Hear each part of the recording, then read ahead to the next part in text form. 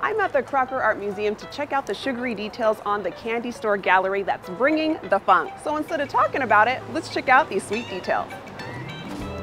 So I'm here with Scott Shields to talk about the candy store gallery. So Scott, tell us about the candy store gallery. So the Candy Store Gallery was a gallery in Folsom, California, and it was founded in 1962 by a woman named Adeliza McHugh. And she ran the gallery for 30 years. So in 2022, we thought it would be appropriate to have this double anniversary of 62 to 92 when she was open. But Adeliza was not your typical gallerist. She looked like everybody's favorite grandmother, and she wasn't an art expert, but she was an art appreciator. And when she opened the gallery, she opened it as a candy store. Her family had an almond nougat recipe that she really liked, and she thought, oh, I could sell that. Well, the health department didn't much care for her having this candy store, and so they shut her down, essentially. And so she said, well, what am I going to do? Maybe I'll sell art. And it was a little house on Sutter Street in Folsom. And she approached her first artist, Irving Marcus was his name, and she had seen his work at the Crocker back in 1962.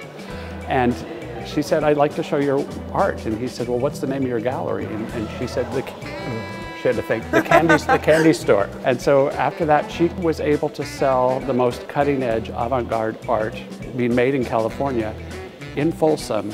And it's just the most unlikely gallerist and the most unlikely place for what she was selling, and yet she made it work for 30 years. Oh my goodness. And I mean, we're looking at some of the artwork in here. It really grabs your attention. How were the artists selected?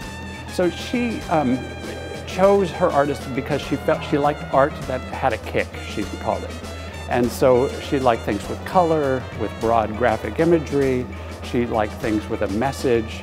You don't see a lot of abstraction in what she showed. It had to really move her. And the show is really organized around the artists that she exhibited. So everybody in this show was an artist that she showed at some point.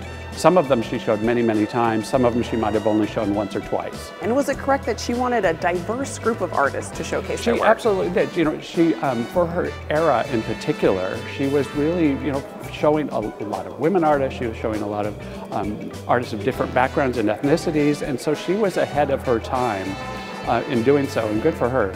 Because this show really features the diversity of what she was doing. And there were really two big groups that she was showing, and that was the professors at UC Davis and the professors at Sacramento State.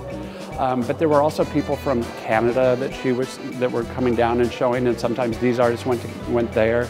There was a group of artists from Chicago known as the Chicago Harry Who, and a lot of the artists she was showing there when she first started weren't very well known, but by the time she closed her gallery, some of them were internationally famous. Wow, and it's exciting to know that there's local ties to this as well. And I understand the exhibit showcases funk art. Could you explain what that is? A lot of the art in the show is considered funk, and funk was a term that was used to describe art that was so often humorous and ribald and blatantly gross and sort of crudely made, and it was a thing that really got very associated with the ceramics department at UC Davis. Some of the painters didn't think they were funk artists, so they started another thing called nut art, N-U-T.